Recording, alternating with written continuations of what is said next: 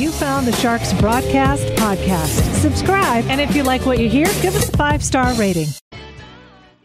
You look like you're about to do something stupid. Don't be stupid. I have to say something stupid. Why is everyone so stupid? I know you think I'm stupid, don't you? Stupid is, stupid does, sir. You are a stupid man. Man, this is the opposite of stupid news. I'm telling you. 180 degrees in the other direction. Wow. Everybody ought to be like this guy. Craig Gordonier. He's out of Massachusetts and Coast Guard vet. Got out, had a plan, to have a business out in California. And, of course, it's like many business deals. And over the last years with the pandemic, it crashed. And then he just, always dreamed of spending the rest of his retired life, 65 years of age, traveling the country and beyond in his own RV. So this thing happens, last May? He pretty much has to move back to Massachusetts. Into his parents' house. Yeah, and he says... A lot of people had to do that. Oh, yeah. Mm-hmm. He says to himself, all right, that whole retiring at 65 thing with traveling the world in an RV, let's work on that right now. So this is in May. In 6 months, he transforms this bus that he got out of South Dakota into arguably the most beautiful studio apartment I've ever seen. It's really beautiful. He had a budget of $40,000. He scoured Craigslist and other online places to find this bus. He finally found one, like you say, drove it back to Massachusetts, and him and his family worked within his budget to create this space that's absolutely gorgeous. It's unbelievable. He got a hand from his grandfather and his father. It's unreal. It's better than anything you see on any of those channels where they do that. I mean, It's just this is a bus. I mean, it looks like a $1 million studio apartment in New York. Yep, and Craig is really an inspirational guy. You can follow him on Instagram, and here's part of his life mission is to let others know that they can do it too. Every one of you built the life you're living, piece by piece. Decision by decision, you are exactly where you've built your life to be.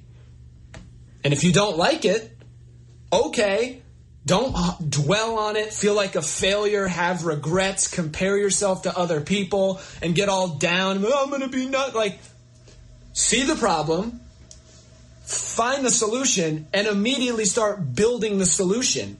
Isn't that great? Yeah. Wow. If you want to see the bus and learn more about him, we've got all that information on the Shark app. I want to run through a brick wall after that. It was just so inspiring. He's got it down. What do you mean run through a brick wall? I just want to, like a football player. I'm all psyched up. Oh, you're like you could just get right through that brick wall. Yeah, absolutely. I get what you're saying. Yeah. Stevie Winwood on the way next on the Shark. Are you? So we just heard about Craig, that guy who converted a school bus, into an awesome living space. And he did it with a $40,000 budget. The pandemic eliminated his job, and he decided, let's just cut 40 years out of my life plan and convert this bus. An amazing story. Yeah, he's 27. It's interesting because a new study says that most people think that the best year of our lives, our peak year, is when we're 37. But of those people, and this is the part that makes me very happy, 2/3 say their best years are ahead of them. Also, another bunch of folks think around 46 is their peak year as well. So, the perspective of things, I listened to Craig and his bus there. And I know. How inspirational is that, honestly? I just feel like great. Your peak year or your peak day, it's just right now, Exactly. That's what I try and live my life by, is your peak day is today.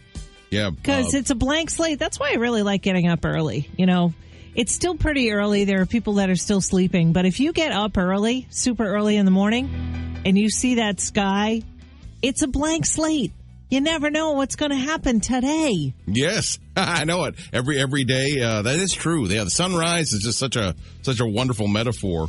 I guess the majority are thinking of physical health when they're doing this, but 46% think mental health as well, and of course, nutrition is a big concern to reach your peak years or to have your peak years wherever they may be. Right. Coming up, we got time for food. It's National Steak and Cheese, or is it Cheesesteak?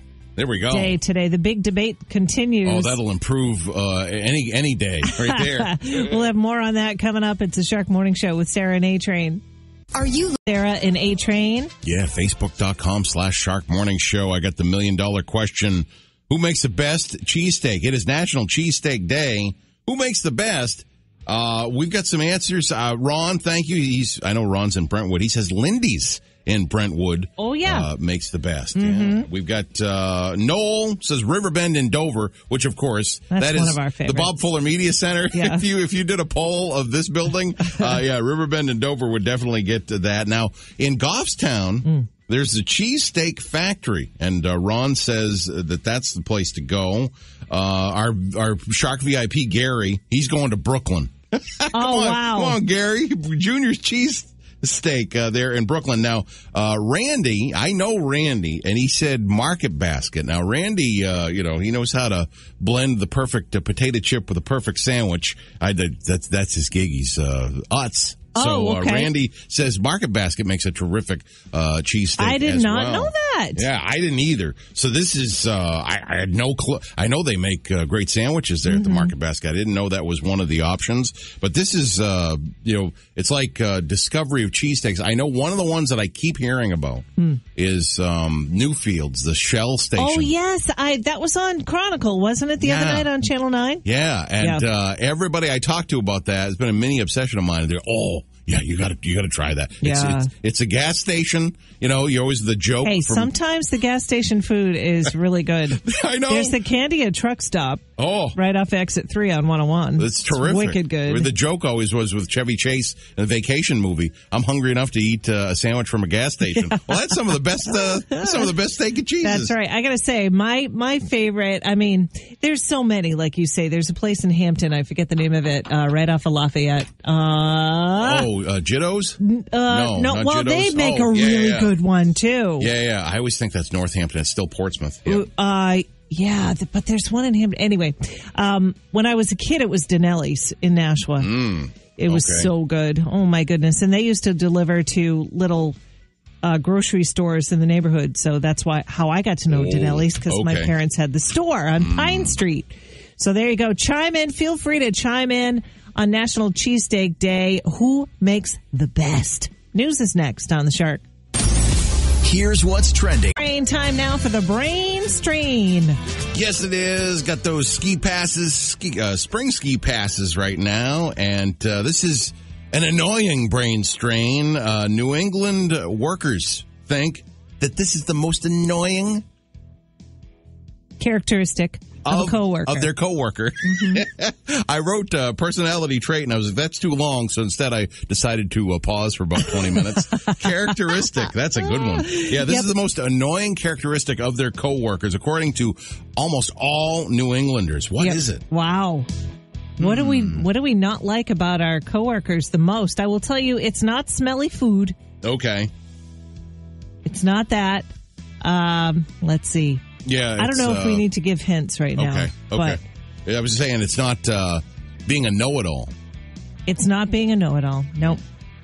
Although that can be annoying, that's not the number one thing that New Englanders really dislike about their coworkers. Give it a shot. 877-45-SHARK. That's 877-457-4275. Good luck. And it is the anniversary of the trial of Pamela Smart. Unbelievable. 30 years. Wow. I mean, when things happen. 30 years this month? Yeah. It was, wow. She was sentenced. My goodness. She was sentenced on March 22nd. And I was I've been in a bit of a Pamela Smart, what do they call it? Rabbit hole? Yeah, I gotcha. Because I taped, Investigation Discovery's 3-part documentary, which is really good. It had, all the local interviews here, with, the police. And so I've been focusing on that. And I realized, I just, posted there in the Shark app, Shark 1053, all these things that I forgot. And the thing that really stuck out to me is the jury, it was, a 3-week trial. They could go, it was kind of like a 9 to 5 thing, and then they could go home and watch all of the news coverage. Wow. From their trial. Wow. Inside and outside every day. Usually with that type of thing, you you get sequestered so they don't have any kind of influence or whatever. But wow, they could completely immerse themselves in all sorts of television programs. And that was the number one dominant story on every channel. Oh, my goodness. I wonder if they were asked not to watch TV or read the newspaper, though. Because I think that's the way it was done. I would think so. We'll just trust you. Go ahead and go ahead.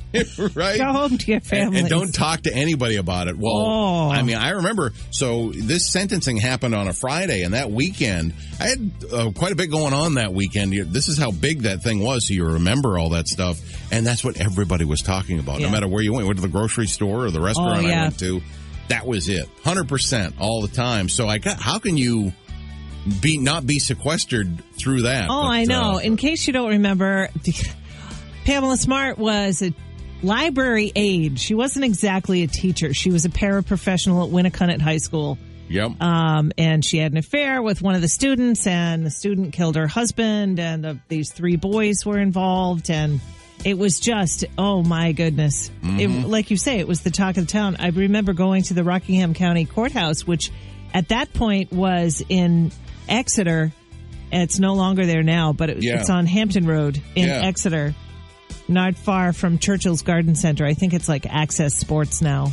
I cannot believe that you had things that you had to do like, and get part of your business during that, and that you couldn't get near that place. It was just, I mean, worldwide media coverage right there in Exeter. Court TV became Court TV 3 months after that because of the success of the ratings of that whole media blitz.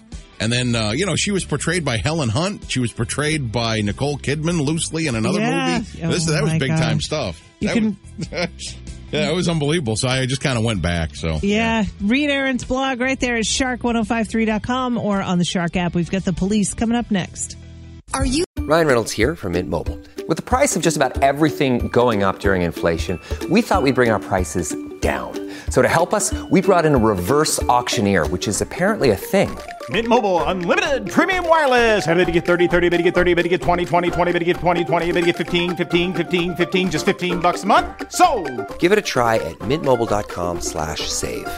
$45 upfront payment equivalent to $15 per month. New customers on first 3-month plan only. Taxes and fees extra. Speed slower above 40 gigabytes. See detail. And A-Train, good morning to you. In case you missed it earlier today, we did a story about a Massachusetts man that converted an old school bus into his dream home. And I'm telling you, this guy is unbelievable. Yeah. Craig Gordonier, the pandemic hit. It's amazing how quick this turnaround was because he was out in California, with his own business, and pandemic hits. He's got to move back home with his folks like many of us had to. And he just thought to himself, all right, I got this retirement dream, traveling the country in an awesome RV. Yep. And at that point, here it is last May, and he said, let's do this. Finds a bus in South Dakota and converts it into the most beautiful thing I've ever seen. Inside, it's like an apartment. It is incredible. He scoured the internet for the perfect vehicle, for the perfect school bus, and he found one in, where did you say it was? South Dakota. South Dakota, right. Drove it back to Massachusetts. His grandfather helped him do the renovations. His father helped. I mean, this guy is unbelievable. Former member of the U.S. Coast Guard, 27 years old, and he has transformed this thing into something that he could live in for literally the rest of his life. The place is unbelievable. Yeah, I mean, it's fully paid for. It's the nicest looking apartment I've seen. And it's the inside of a bus. Yep. He said he did splurge on a couple things like a fireplace and an espresso bar. But otherwise, all the material is recycled material. Yeah, unreal. And there was, there's a lot of renovation too, because he had to raise the roof to get a lot of this stuff in there, get that kind of space. Yeah, a lot to it. I think he actually found the bus, and they had done that with this particular bus. Yeah. I knew the roof was higher than normal. It's unreal. Yeah. He can drive this thing anywhere he wants. I mean, we should really learn a lot from this guy. He, if you follow him on Instagram, he's got a lot to say about your life and how, it's never too late. Every one of you built the life you're living. Piece by piece. Decision by decision. You are exactly where you've built your life to be. And if you don't like it, okay, Don't dwell on it, feel like a failure, have regrets, compare yourself to other people, and get all down. Oh, I'm going to be nuts. Like, see the problem, find the solution, and immediately start building the solution. Unbelievable. There we go. Yep. Yeah, you almost hear like Survivor's Eye of the Tiger playing while he's talking. Right. It's true. Get you all fired up. You can see Craig's school bus / RV right there on the Shark app. News is next. On the set, rolling. It was so fun talking to Steve Lukather the other day, wasn't it? Yeah. Luke is something else. He's just so chill, and his whole life. You know, you think of like the movie Forrest Gump and all the incredible things that happened in Forrest Gump's life. You're right. Forrest Gump's got, nothing on Luke. He's got it times 10. I mean, his whole life is all made Hall up of Famers. with Forrest Gump. Yeah. But you can check it out on the shark1053.com site or on the Shark app. Steve Lukather, of course, the lead singer and the only surviving member of Toto in the band currently. He has done so many projects. If you heard the other day, you heard a little bit about what he's doing now. He's got some new music. He's in love. His girlfriend, Amber, is by his side. But in the article that I wrote, there are a few things that I didn't know.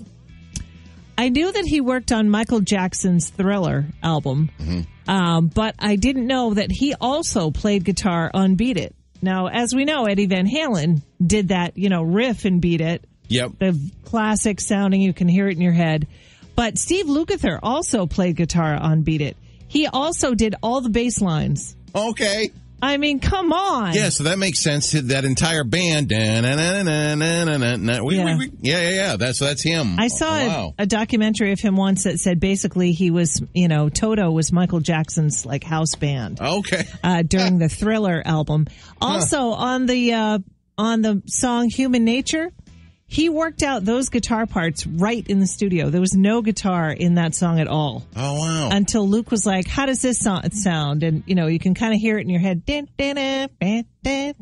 Steve Lukather. Unbelievable. The Tubes, he Talk to You Later. He co-wrote that tune with Fee, the lead singer, Fee Waybill of the Tubes. She's a Beauty.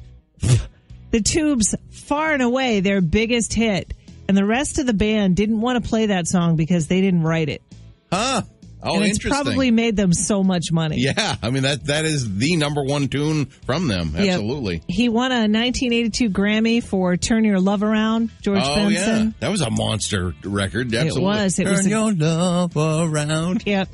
And you have got to check out Los Lobotomies, which was Steve's band back in the day, Luke's band back in the day. Cool.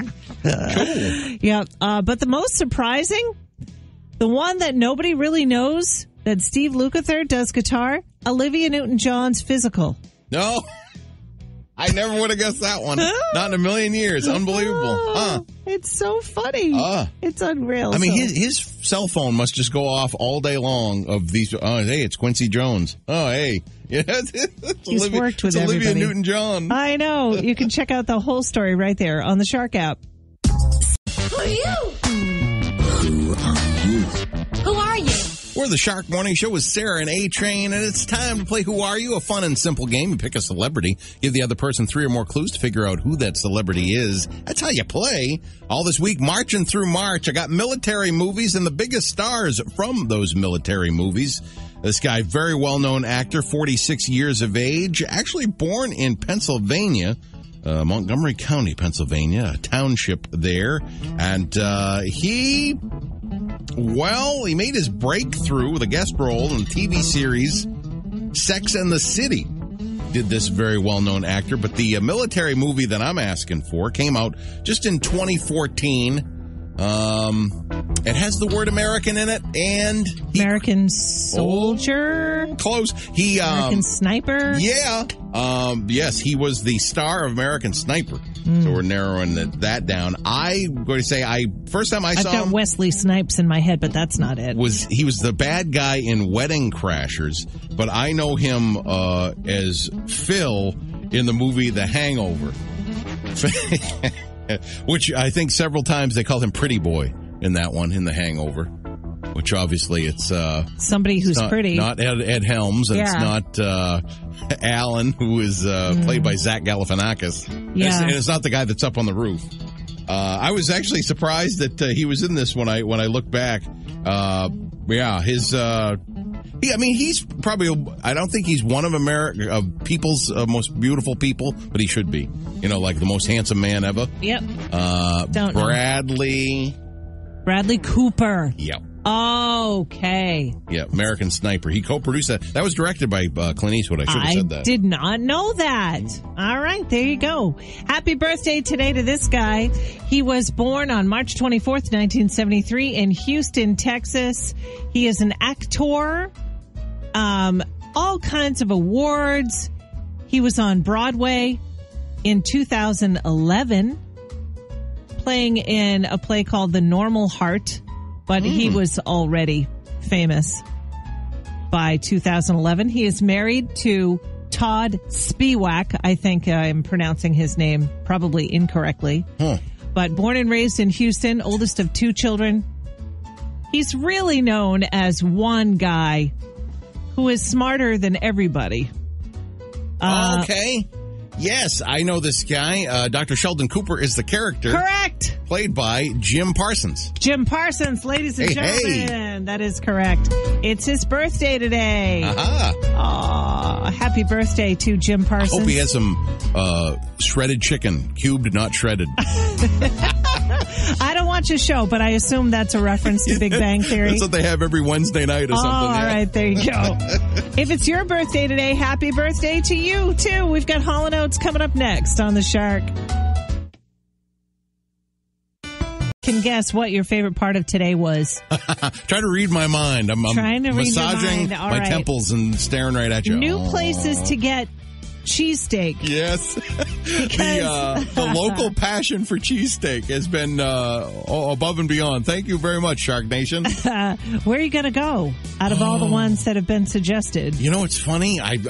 I love Stratford, just over the way. I think I might get a Stratford today. Stratford House Pizza. Right. They make a good cheesesteak. They do. It's that Philadelphia style with the shaved steak. Okay, that's pretty good. You can chime in as well.